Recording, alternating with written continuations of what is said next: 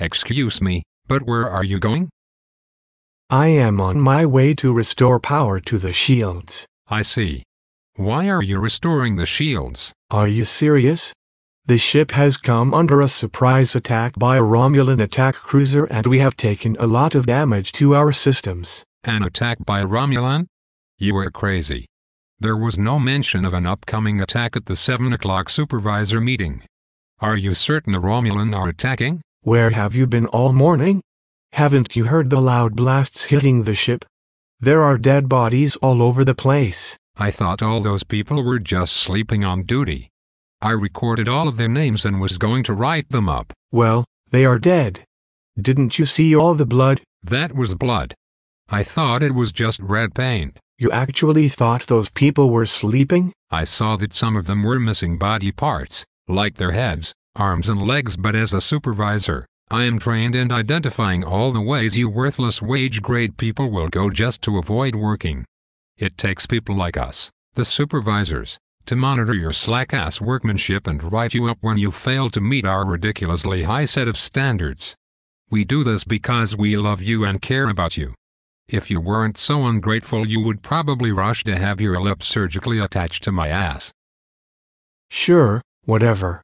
Well, I have to be going. Wait. Yes? Where is your work card? I don't have a work card. The ship is under attack. The shields are down, the computers are down, and half the crew is dead, including all of the schedulers. I really don't have time to argue the point. Well, I can't allow you to continue without a work card in your possession. Look around, Mr. Super-Dupervisor. Do you see an office depot nearby? We are in the middle of space. There is no paper. Starfleet quit using paper 300 years ago. You tricky maintainers are always trying to change the subject. I am much too smart to be sidetracked by trivial things like paper. I will now continue mentoring you for your own good. The work card tells you exactly what technical data you will need. Hey, I see that you are not carrying any technical data. Aren't you aware that technical data is required when performing any maintenance task? What if you missed an important step and someone was to get hurt or killed? Like I just told you. Half the crew is already dead. How do I know that you are telling me the truth? I think that you already tried raising the shields and you killed off half the crew because you missed an important step in the technical data. I am going to write you up and you will be decertified from doing any maintenance on the shields from now on. No, you don't understand. Oh my God, I wish someone would just shoot me. Let's try this one more time. We are under attack. The crew is dead because the Romulan are attacking us. Well, if that is true that we are under attack, I am glad our ship is equipped with shields so we can repel the aggressors. Hey! You out there! Can you believe this crap? Am I on some kind of hidden camera show? Look, have you been listening to anything I have been saying? Our shields are down.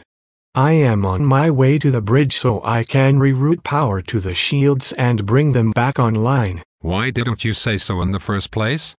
Rerouting power to the shields requires that you move various circuit cards around. Do you have a certified electrostatic discharge mat equipped with a wrist strap? I cannot allow you to move circuit cards around without being properly grounded.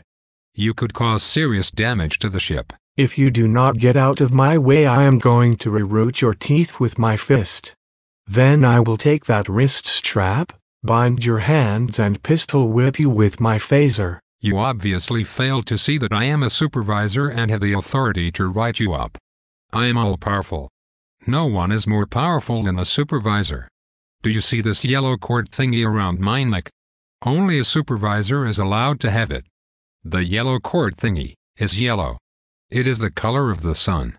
It gives me the powers of the sun. If I were to show you my powers of the sun, you would immediately burst into flames, but you would be happy about it because you would know that we supervisors love you and care about you. I think I am starting to get a migraine. I am the supervisor and I love you and care about you. Can I get back to work now? No, I am the supervisor. I am all-powerful. All the women of the universe love me, Even those green bitches. You need immediate psychiatric help. You should report to sickbay. I am the supervisor. Fear me. Okay, then I guess I better be going. You can't. Why? Because I am the supervisor and you must listen to me. Everyone in the universe will bow down to the supervisors because we are all powerful. We are even more powerful than the Q. Do you know why? Why? Oh, why did I ever give James Kirk that red shirt for his birthday? Now we are stuck with you. Please do not interrupt me while I am mentoring you for your own good. We supervisors are more powerful than the Q because they are only 1 letter long and we are 10 letters long. We are 10 times more powerful than the Q. Is this going to take much longer? I think some more people just died.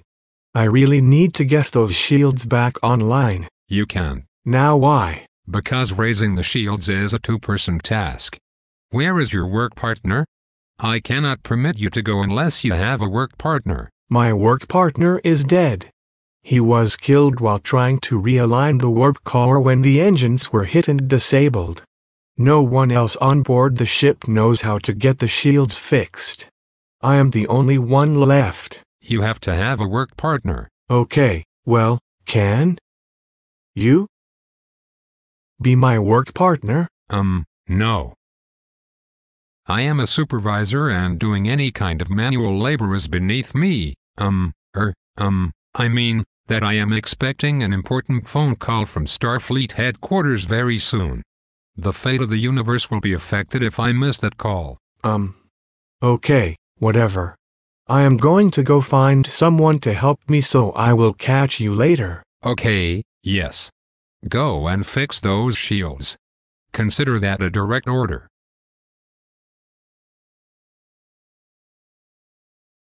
Ah, there you are. Did you successfully carry out my order for you to fix the shields? Your order? Yes, my order. Earlier when I was mentoring you for your own good, I learned that the ship's shields were down and I gave you a direct order to restore them. It is my responsibility as your supervisor to prioritize your work since you are not smart enough to do that on your own. You are not my supervisor. I have never even seen you before today. That is because I arrived on board late last night. Oh really? What other starships have you been assigned to? This is the first starship that I have ever seen in my entire life. I was hired last week after I graduated from college and was given this starship as my first command. I thought it was strange that my elementary education degree would be enough to command a starship, but after I found out how stupid you wage-grade employees are, I realized it was a brilliant decision. Whatever you say, Your Majesty. The shields are fixed. We successfully defeated the Romulan ship and all surviving crew members are now safe. Outstanding. I need you to write a complete report of all your work so I can contact Starfleet Command and take full credit for everything. Your report needs to be as thorough as possible. This attack and all of your timely repairs will look very good on my record and will guarantee my next promotion. All of you are fortunate that they sent me here, or you might not have survived the attack. You don't have to thank me though. I am just glad we are all on the same winning team. Let us dance in celebration of my awesome skills as a supervisor. Maybe I was really killed during the attack and this is actually hell.